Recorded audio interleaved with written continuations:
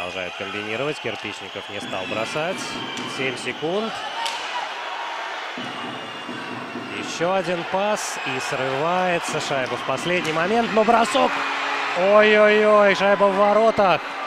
Шайба в воротах. И сейчас мы будем смотреть видеоповтор, судя по всему. Или что, шайба сразу засчитана?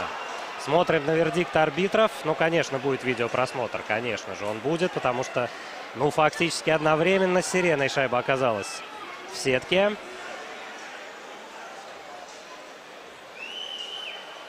Абрамов голову склонил.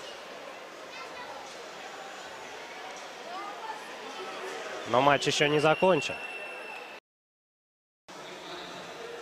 Но, кажется, вот сейчас решение уже принято.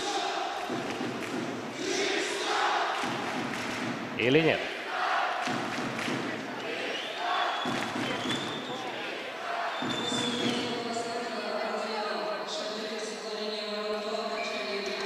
Да, шайба засчитана. Челмет одерживает победу со счетом 4-3 в овертайме сегодняшнего матча. Ну что ж, спасибо командам.